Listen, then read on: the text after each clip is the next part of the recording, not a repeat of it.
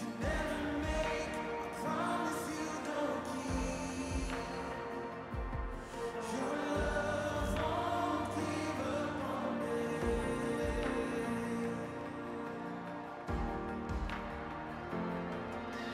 Calling me back to the place where I started. Lost my way, but I'm not forgotten. It's not over.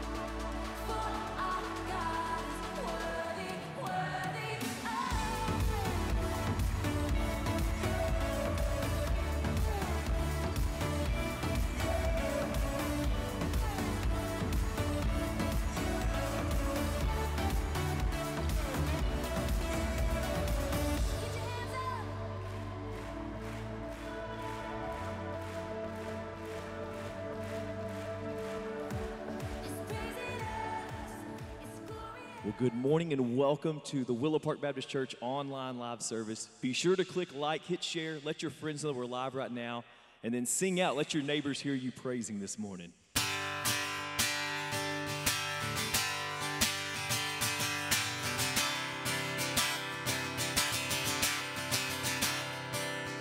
He's coming on the clouds.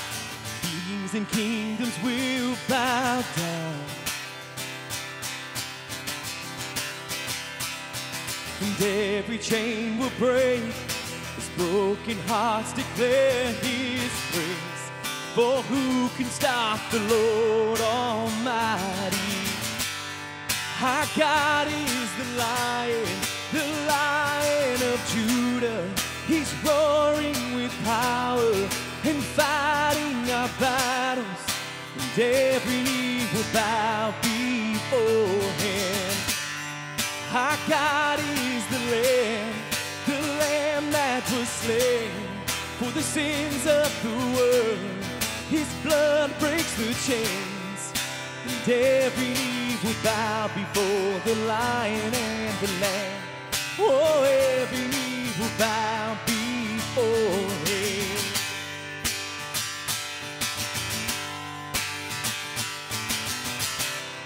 I sing it out this morning, so open up the gates. Open up the gates, make way before the King of Kings. The God who comes to save is here to set the captives free. For who can stop the Lord Almighty? Our God is the Lion of Judah. He's roaring with power and fighting our battles.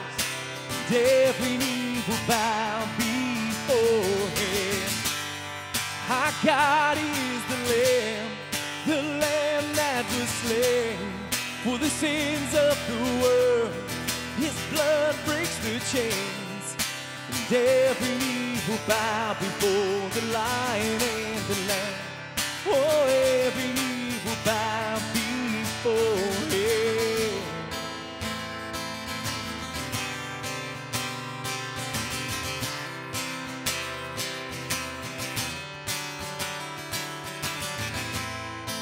And who can stop the Lord Almighty? Who can stop the Lord Almighty? Who can stop the Lord Almighty? Who can stop the Lord Almighty? So who can stop the Lord Almighty? Who can stop the Lord Almighty? Who can stop the Lord Almighty? Who can stop the Lord?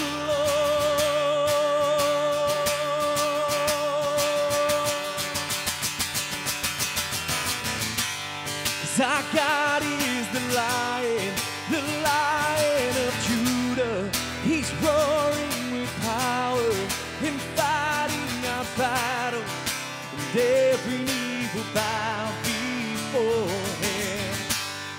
Our God is the Lamb that was slain for the sins of the world.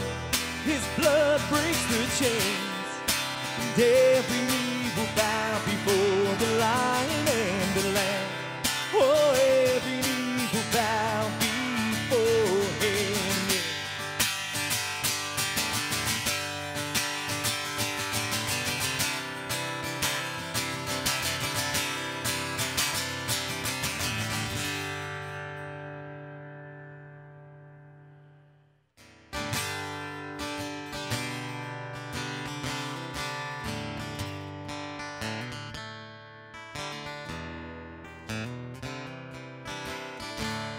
That love could remember no wrongs we have done.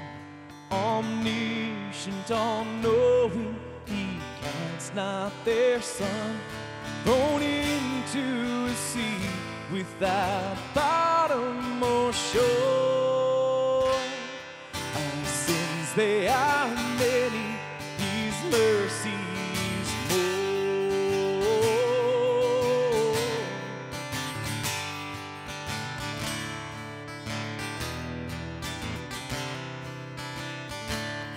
What patience would wait as we constantly roll? What Father so tender is calling us home? He welcomes the weakest, the vilest, the poor. Our sins, they are many, His mercies more.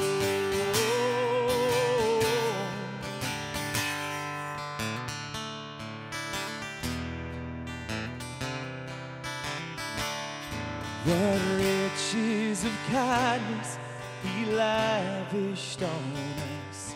His blood was the payment, His life was the cost. We stood beneath the debt we could never afford. Our sins, they are many, His mercies more. So praise the Lord.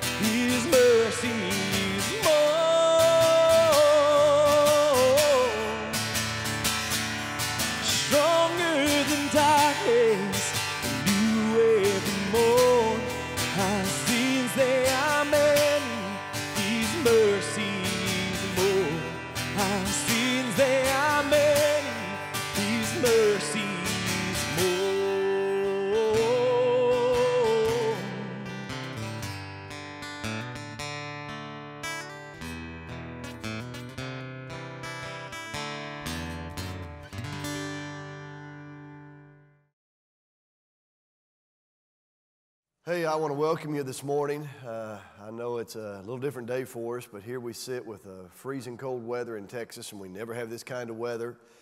But I just thought as your pastor that I want to make sure that we were safe, make sure that everybody stays in a place where you're not going to be injured. And, you know, it's dangerous. I mean, the wind chill out there is a minus 13, 14, or 15, something like that. The actual temperature's around 0 this morning. And then you start thinking, hey, we don't live in Michigan or Wisconsin, somewhere where we do this all the time. We're here in Texas, and we don't have the snow plows and all the stuff that's going on. And then when you add ice into that, it becomes a very, very, very dangerous thing. And then you add the temperatures and all that's going on, and especially this week with what we've seen out on I-35. I know many of you have been praying for the 133 cars that piled up out there and the many people that were injured and some that died, and praying for their families. And just, it's a tragic thing. And so I just want us to be safe. We live right here by I-20, and I didn't want anything to happen to us. So I just said, hey, man, let's just make sure that this morning our people are home, our people are warm, our people are staying safe. And I'll just tell you this, we're not going to have a service tonight, so you don't have to worry about that.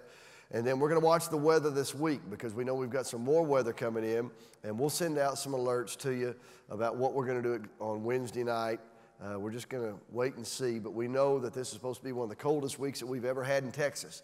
So just be watching, make sure you stay safe, and if you have any questions, you can go to the church website, you can go to a church text, church app, you can go to Facebook or anything on social media, and you can see exactly what's going on for us all this week. So, hey, I love you, and I appreciate you being here with us this morning. Get your Bibles and go with me to Habakkuk chapter 3. Habakkuk chapter 3. And we've made our way all the way through the first 2 chapters, and now today we're going to cover all 19 verses in the 3rd chapter, as today we look at the prophet. But it's not just a prophet, but it's a prophet who is worshiping. And I want us just to read the first 2 verses, and we're going to make our way down through the passage.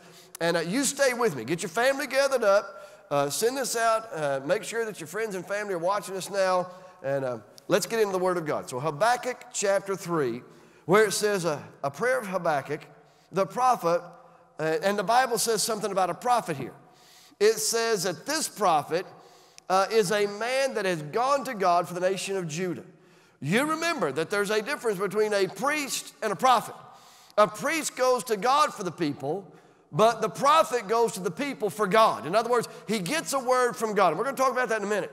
Look at verse 2 where it says, "Oh Lord," it says, "I have heard thy speech, and I was afraid, Oh Lord, revive thy work in the midst of the years. In the midst of the years, make known in wrath, remember mercy." So we look at the prophet Habakkuk, who in the first 2 chapters finds himself in a valley, which is easy to do. It doesn't matter who you are, it doesn't matter where you come from, it doesn't matter what your economics are. The fact is that everybody has good days and everybody has bad days.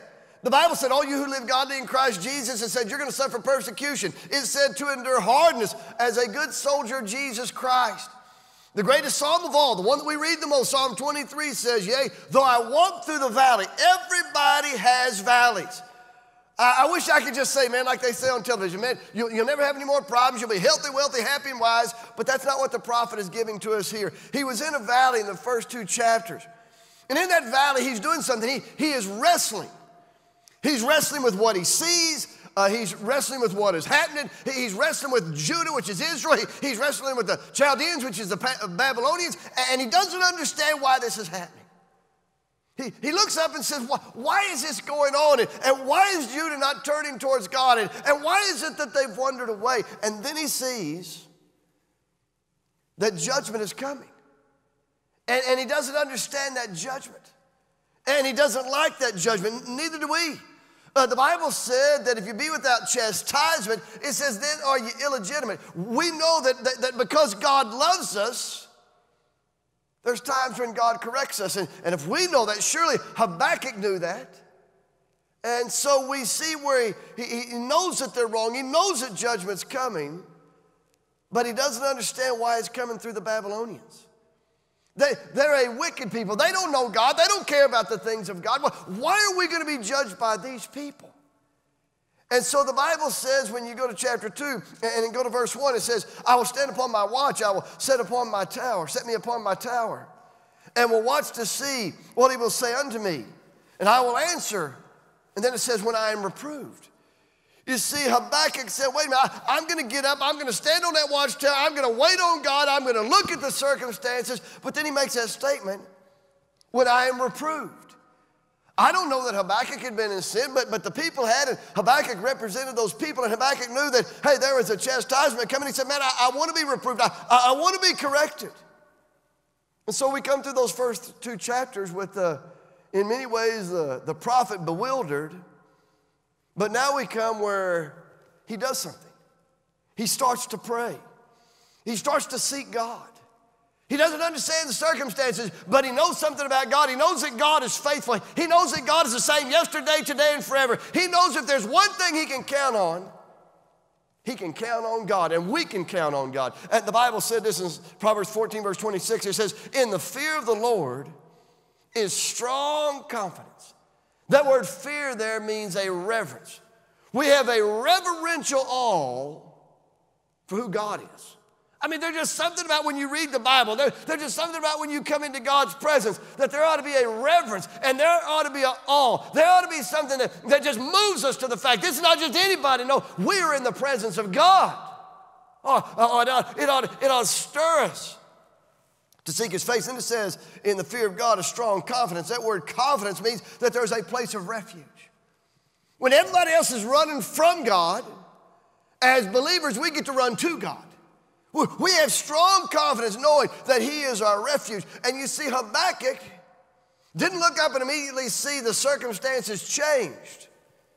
But the deal is that Habakkuk changed. Not the circumstances, but the man. Oh, friend, I'm in the turnaround business. As believers in Jesus Christ, we are in the turnaround business.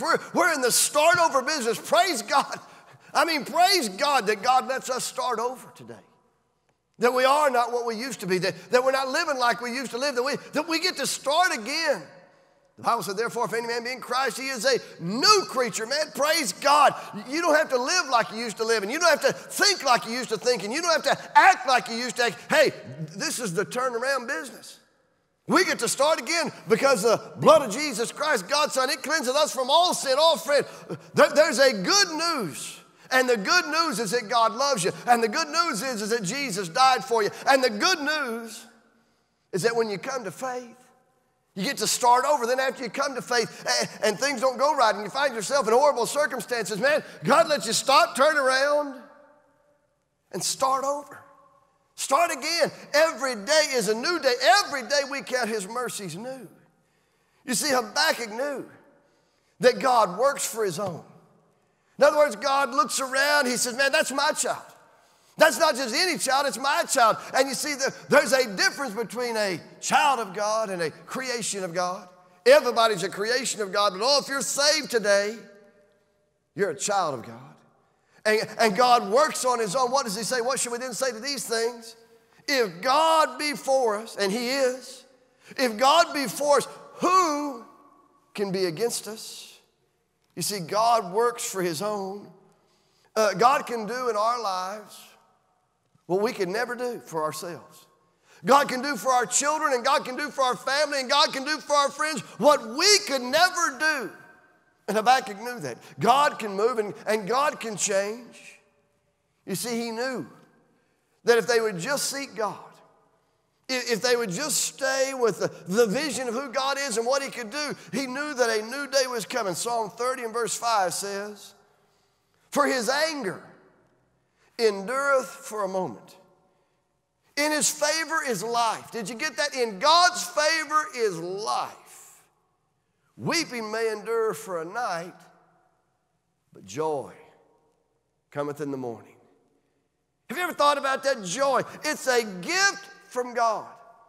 You see, we have the right to pursue happiness in the United States of America, but no one but God can give you joy. And the psalmist said, oh man, but joy cometh in the morning. Joy comes on a new day. You see, there's a new day coming. Habakkuk knows that God hears his prayers, and he knows that God honors His own word. And he knew this. He knew that walking with God was right, and he knew that walking with God was worth it. Oh, it might take some effort to read your Bible. It might take some effort to be in church. It might take some effort to pray. But I tell you, walking with God works. So I want to give you three quick thoughts this morning. Number one, when Habakkuk prayed, he was praying for the work of God. And go back to verse 1 again, where in Habakkuk chapter 3 and verse 1 he says this. It says, a prayer of Habakkuk, the prophet. Then he says in verse 2, O Lord, I have heard thy speech. You see, Habakkuk knew who he was. Habakkuk knew his rights. Habakkuk knew his responsibilities. Habakkuk knew what God wanted to do in his life. And Habakkuk knew who he was. And hey, you got to know who you are. You got to know that, man, if you're saved, you are saved for time and eternity. You've got to know that if you're saved, that in the Word of God there are 30,000 plus promises, and all of them are meant to be, or at least most of them are meant to be appropriated to your life. You see, he knew who he was. He was a prophet. That word prophet there means he was under the influence of the divine Spirit. He was an inspired man. You talk about living.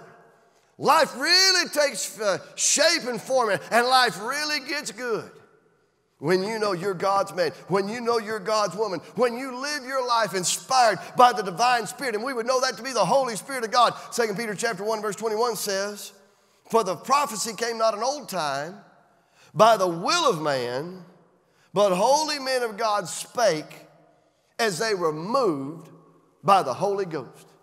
I'm just persuaded that if God could move men then, that God can move us now.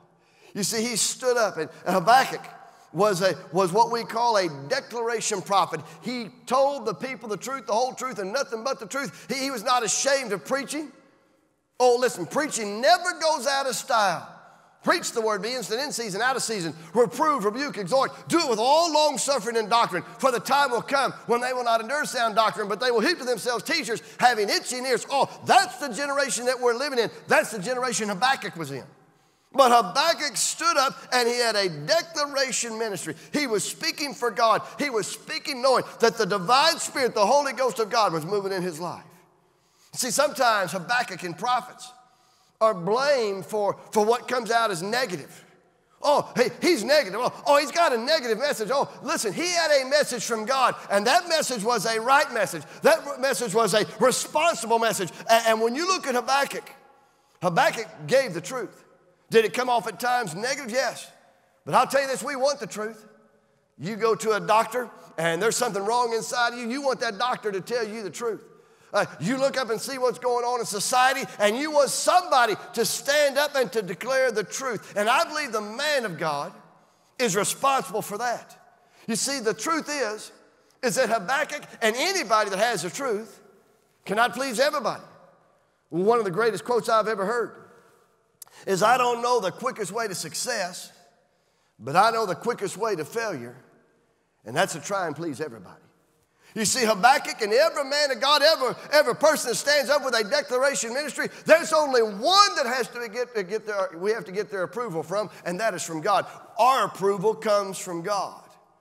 You see, the Bible says in 1 Corinthians chapter 4 and verse 2, it says, moreover, it's required of a steward that a man be found faithful. Habakkuk was faithful. Habakkuk preached the truth. Acts chapter 5 and verse 29 says, it's better to obey God rather than men. You see, this is a prayer song. This is him praying God's word. And there's something about knowing that, God, we don't know what's going on. God, we don't know how to change the circumstances. God, we can't change anybody. It'd be a really good day if we just realized we can't change another person, but that God can.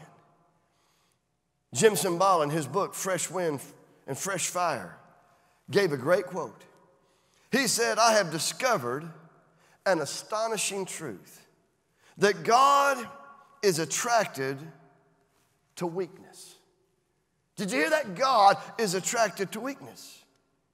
He said there are times when we come humbly and honestly and we bow before God in desperation, that somehow that's attractive to God, that we're not in charge and we don't know the answers, and God, I don't know what to do, but God, you do.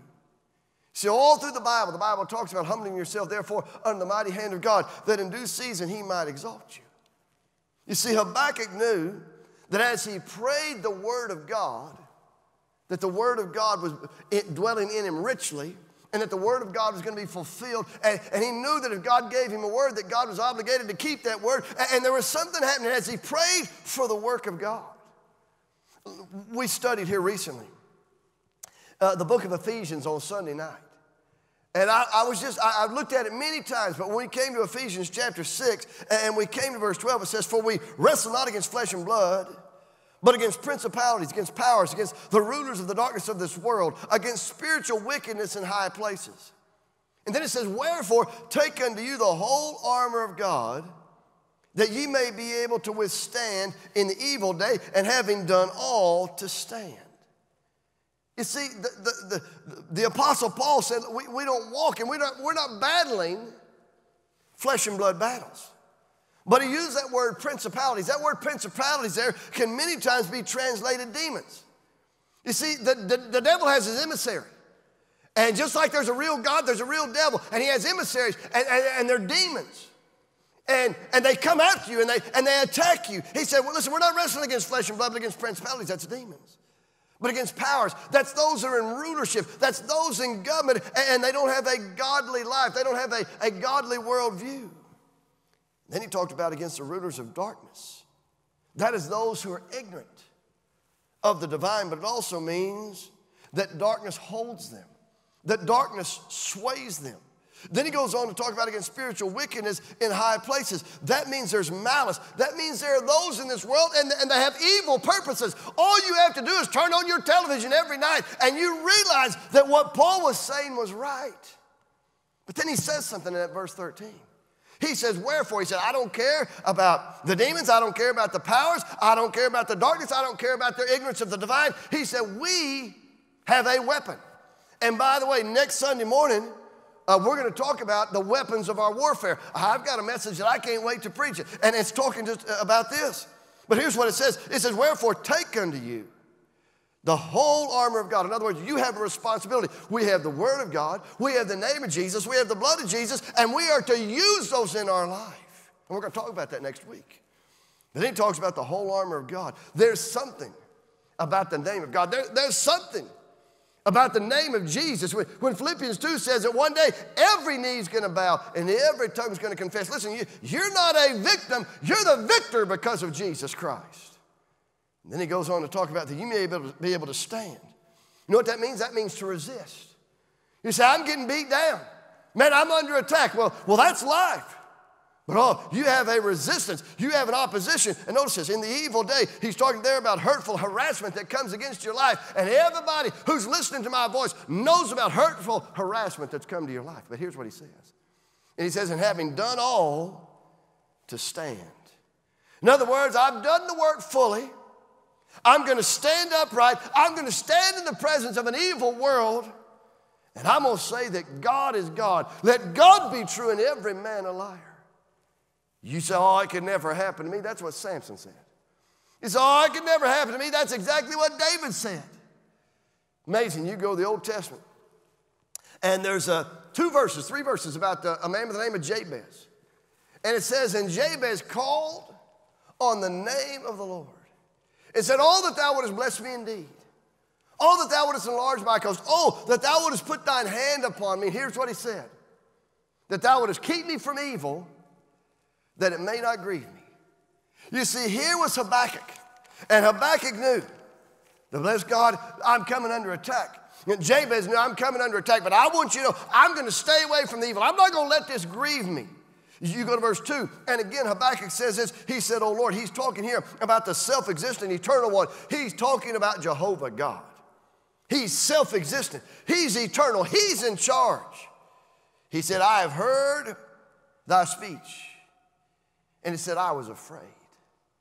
What does that mean? You go to James chapter 1, verse 22. And there's an admonition from James, a half-brother Jesus. He said not to just be a hearer of the word, but he said to be a doer of the word. And then he talks about, oh Lord, he says, revive thy work. In other words, God, keep alive your purposes. God, keep alive your standards. God, keep alive what is right. He says revive. We've said it before you can be revived, you got to be revived. You got to be saved. But when you're saved, there's a coming back. There's a starting again. That's what Habakkuk is asking for. He says, revive thy work in the midst of the years, make it known. In other words, God, do it now. God, I know about what you've done in the past, and I really believe you're going to do something great in the future, but God, I need you to do it now. I need a now word. And then he talked about this. In wrath, remember mercy. Oh, I want to tell you as a believer in Jesus Christ, you and I are not under the wrath of God. No, you and I are under the grace of God. There is a big difference between I don't want to be in the wrath of God. I don't want to live over there on my own. I don't want to do things my way. I want God's way. I want God to be true and every man a liar. And he said here, remember me. And remember me in mercy. You know what mercy is? Mercy is when we don't get what we do deserve. You see, revival is a work of God. You can't work it up. You can't stir it up. Revival is a work of God. And by the way, it's possible now. The Bible said in the last days he'd pour his Spirit out upon all men. I want God to pour his Spirit out upon us. I want God to pour his Spirit out upon the Willow Park Baptist Church. I don't care what the church down the road's doing. I don't care what they're doing around the world. But I tell you, in this local church, I want God to be honored. I want revival in what we're doing. I want God to move. You see, revival is the work of God. You see, revival comes when God's people cry out. It comes the same way to every generation. It comes the same way to every church. And when we begin to seek God, we begin to confess our sins, we begin to cry out. What does the Bible say? If my people, which are called by my name, shall humble themselves and pray and seek my face and turn from their wicked ways, then will I hear from heaven and I will forgive their sin and I will heal their land. You see, Habakkuk took personal responsibility. James chapter 4 and verse 8 says, draw nigh to God and he will draw nigh to you. You're not waiting on God. God's waiting on you. There's a great quote that says this about Charles Haddon Spurgeon. He said, if like Habakkuk, you ever become discouraged about the condition of the church, the state of the world, or your own spiritual life, he said, take time to pray and seek God's mercy. Spurgeon goes on to say, whether we like it or not, asking is the rule of the kingdom. The greatest need today is for intercessors.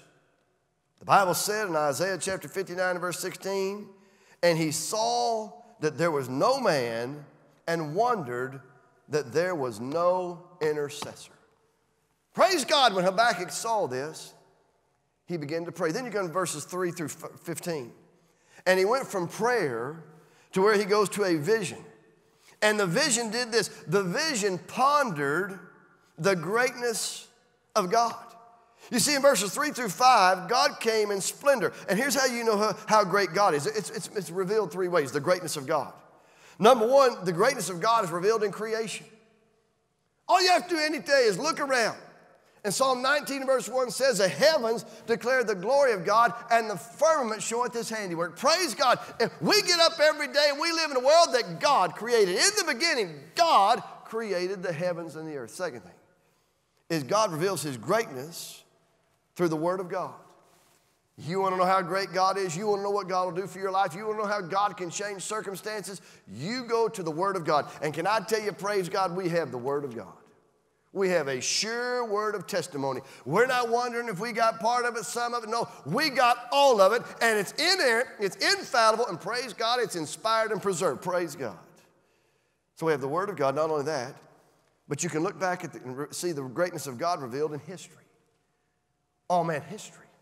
God worked in David's life, Jeremiah's life. God worked in Nehemiah's life. God worked in Mary's life. She was the handmaiden of the Lord. God worked in Elijah's life and the widow woman's life. And over again, God's worked in our life. You see, you have a testimony today. You ought to be sharing that testimony with people, telling them of the greatness of God. Verses 3 through 5, God came unto Teman, and the Holy One from Paran and Selah. His glory covered the heavens, and the earth was full of his praise, and his brightness was as the light. He had horns coming out of his hand, and there was hiding of his power. Before him went the pestilence, and the burning coals went forth at his feet. You see, he's magnifying here the fact that God had moved in the land of Israel. He had moved in those Jewish people. When Pharaoh came against him, they said, wait a minute, God is greater than any Pharaoh in Egypt. You see, Pharaoh wouldn't acknowledge God's truth, and so he never experienced God's grace. You go to verses 6 through 7, and not only had God come in splendor, but God came in power. Because it talks about how he measured the earth. It talks about how he was the everlasting God. Oh, God can take the whole world in his own hands. God can move, and by a word, God can change every bit of the circumstances. And Habakkuk knew that. He talked about the everlasting God. You know what I think that phrase means? I think Habakkuk was saying, we may not be winning now. It may not look good now. But I tell you, we're going to win. Why? Because God is an everlasting God. God came in splendor. God came and stood in power. And then in verses 8 through 15, God marched in victory. Look at verse 13. Verse 13 said, thou wentest forth for the salvation of thy people, even for salvation with thine anointed. Thou wouldest the head out of the house of the wicked by discovering the foundation unto the neck, Selah. You know what he's saying here? He's saying God moved. Hey, God gives victory. God gives salvation. Verse 15, he starts talking about the Red Sea. You remember what happened? They were standing there at the Red Sea thinking, well, we're about to die. And the Bible said that the Red Sea opened, that the people of Israel, the Jewish people, they walked across. When they got to the other side, they were still being pursued by Pharaoh and all of his armies. And then the waters began to close and they were all swept away. Jude 4 and 5 says this. It says, for there are certain men crept in unawares, who were before of old ordained for this condemnation, ungodly men, turning the grace of God unto lasciviousness, and denying only the Lord God and our Lord Jesus Christ. And then verse 5, listen to it. I will therefore put you in remembrance, though ye once knew this, how that the Lord, having saved the people out of the land of Egypt, afterwards destroyed them that believe not. You see, when you come back to this psalm, you're reminded that they're singing this song. They're reminding themselves through singing. And here's what I know about this song. It's not a shallow song. It's not just saying words over and over again because they rhyme. No, this has deep theology. And here's what it's doing. It's magnifying how great God is. So we had the prayer of Habakkuk. We had the vision of Habakkuk. And then you come to verses 16 through 19, and you have a faith that affirms the will of God. You see, he makes a confession. He starts saying with his mouth. We're going to talk next week about how when you know Jesus and you know his word and you know about the blood, you have to confess some things with your mouth. Out of the same mouth, the Bible says, proceedeth blessings and cursings. We're going to get into that next Sunday morning. But here's what Habakkuk is doing. He's making a confession. He is speaking his faith. If you really believe something, you say it. You go back to 1 John. And this is the confidence that we have in him. That if we ask anything according to his will, he hears us. And if we know he hears whatsoever we ask, we know that we have the petitions that we desired of him. There is something about knowing this is God's will, and I'm not afraid to say it. I have told you many times, I'm saying it again to the glory of God, that we're over there building. And by the way, you can drive down I-20, look north, and there's some walls up, praise God. But I'm just telling you that the day is going to come. And I think soon, when we are celebrating the fact that not only are those buildings up, but they're paid for. Not only that, but we're going to take the money from this property, sell it, and give it to a world that needs Jesus. You say, why are you saying it? Because I believe it's going to happen, that's why. It's the confession of my mouth. I believe it. You say, Clark, how's that going to happen? Listen, I'm walking by faith, not by sight. My dependency is on God. And I want to tell you, there are no resources that God doesn't have. You see, when you do the work of God and you do it God's way, you will never lack God's resources. And Habakkuk comes to a place where he makes a great confession of his faith. You see, the nation was invaded by the godless. People were hiding or they were dead. The land was ruined. Jerusalem and the temple were destroyed or they were in heaps.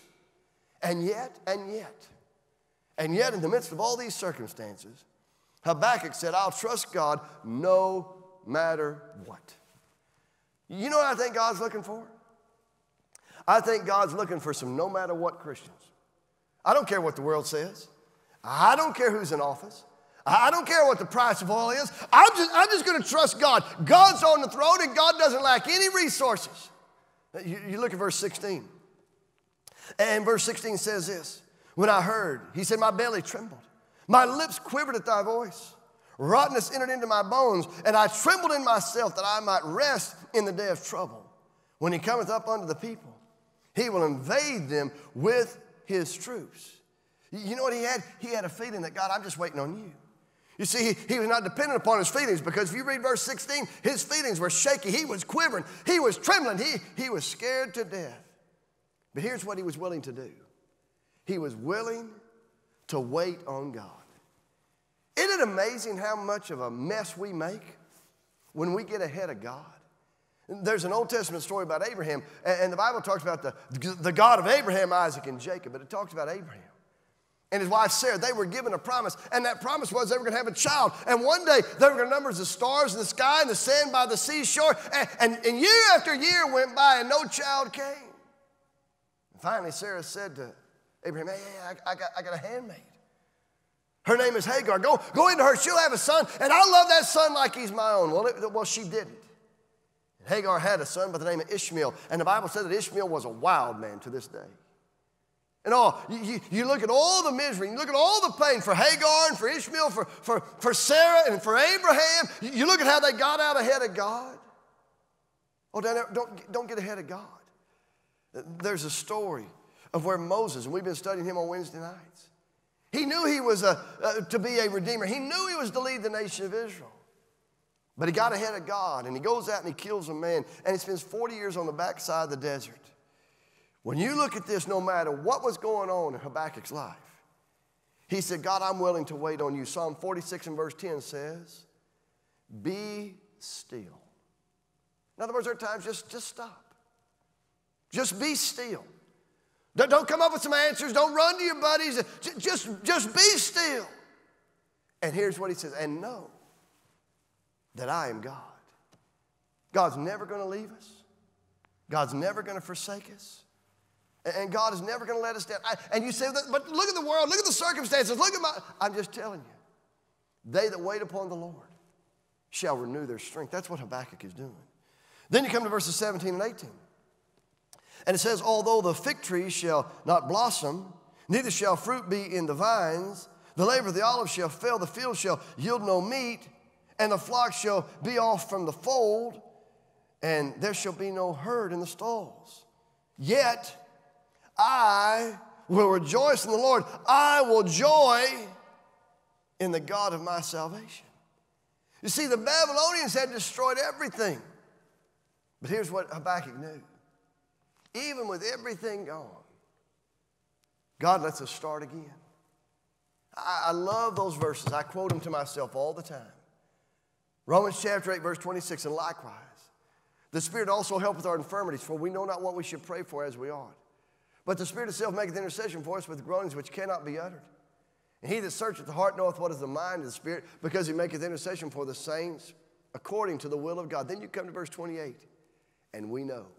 Did you hear that? And we know that all things work together for good to them that love God, to them who are the called according to his purpose. You see, they were starting again. He was trembling and shaking. And as best we can tell, that he now breaks into worship. Did you catch the last part of that? He says, yet I will rejoice in the Lord. I will joy in the God of my salvation. He starts to sing. Paul and Silas sang when they were in the jail, and the walls began to shake, and the bars began to open. Oh, friend, start praising. Start saying, God, I don't know how. I just know you, and I know, God, you're good. You see, they went from waiting patiently to rejoicing in the Lord to their reliance upon God. Before I read this verse, let me ask you something. Who are you relying on? Is your reliance in a job? Is your reliance in some other person? Because he says, I'm going to rely upon the Lord. And he says this. He said, the Lord is my strength. Can you say that? He said, he will make my feet like hinds' feet. And he will make me to walk upon mine high places. To the chief singer on my stringed instrument. Did you get that? He said, the Lord is my strength. If God's your strength, you have no lack. You have no wants. He says, he will make my feet like hinds' feet. You know what that means? That means the ability to climb higher. I mean, you say, look at my circumstance. He'll make your feet like hinds' feet. You'll climb to heights you've never climbed before when you make the Lord your strength. And then he says, he will make me to walk upon high places. In other words, to the chief, I love this, to the chief singer on my stringed instrument. He said, I'm going to sing. When it doesn't make sense, I am going to sing. You know what we find here? We find the prophet worshiping. You know what God's looking for today? Go back and read John 4:24. We're done. John 4:24. It says, they that worship him. It says, the Father seeketh such to worship him. And they that worship him must worship him in spirit and in truth. God's looking for worshipers today. You say, Clark, where does that start? You got to know you're a sinner. Hey, listen, nobody's going to heaven who thinks they're okay. You can't go to heaven if you're fine. You're not fine. We've all sinned and come short of the glory of God. You say, Clark, what do I do? Well, you can't save yourself. You can't earn your way there. The Bible said not by works of righteousness, which we have done. You're not going to get to heaven because you're good, because you've worked really hard. But you've got to know you're a sinner who can't save yourself. And you've got to look and say, God, you gave your son, Jesus, for me. I think I can prove to you from the Word of God, had you have been the only one who would have ever sinned, Jesus would have died for you. For God so loved the world that he gave his only begotten Son, that whosoever believeth in him should not perish but have everlasting life. Jesus saves, and only Jesus saves. You're a sinner, you can't save yourself. Jesus died on the cross for you. So here's the question. Will today you make him the Lord and Savior of your life? Because the Bible said, for whosoever shall call upon the name of the Lord, it says, they shall be saved. Would you like to go to heaven? Would you like to be forgiven? Would you like to know the Lord is your strength? Well, it starts with salvation. You say, Clark, I'd like to know I'm going to heaven. I'd like to know that Jesus is my Savior. All right, right there where you're at, bow your heads for just a moment. And just pray after me. Just say, dear God. Just pray this. Say, dear God, I know I'm a sinner, And I know I cannot save myself. I cannot earn salvation. I cannot deserve salvation, and I know it. So right now, I ask Jesus to come in my heart, to forgive me of my sins, and to give me eternal life. From this moment on, I put my faith and I put my trust in Jesus and in Jesus alone. Thank you, Jesus, for dying for me. Thank you, Jesus, for coming in my heart. Thank you, Jesus, for forgiving me of my sins and giving me eternal life. Thank you, Jesus, that because you're mine, one day heaven will be mine. Thank you, Jesus, for saving me. Now listen, if you prayed that prayer, would you do me a favor? Would you call our church and let us know that? 817-441-1596 and just say, man, I got saved. When Clark led us in that prayer, I prayed that prayer and I asked Jesus to be my Savior. I want to tell you the Bible said there's rejoicing in the presence of the angels of God over one sinner that repents. And I want to tell you, we want to rejoice with you. And hey, listen, let me just say this. If you're there and you have needs that no man can meet, let me just tell you, God's bigger than what's going on in your life. God's bigger than the circumstances. Habakkuk proved that. And know this, that today we're praying for you and we love you. I hope you'll stay safe. I hope you'll stay warm. I remind you again, we'll have no services tonight. We'll let you know about what's going on the rest of the week. And you can go to our website. You can go by text app, Facebook. You can go to anything on social media that has anything to do with Willow Park Baptist Church. And we're going to let you know. But we'll know about Wednesday night and some of the stuff that goes on through the week. And just know this. We want you to stay safe. And, hey, I'm blessed that you were here with us today. I love you. And I hope to see you soon. And by the way, you can give on the giving kiosk. You can give online by church app, church text, automatic draw. But if you've not given your tithes this week, you can go to our website, and they'll help you do it. And if you have any trouble with that, you can call the church. Again, 817-441-1596, and somebody will help you. Okay, I love you. You guys be safe.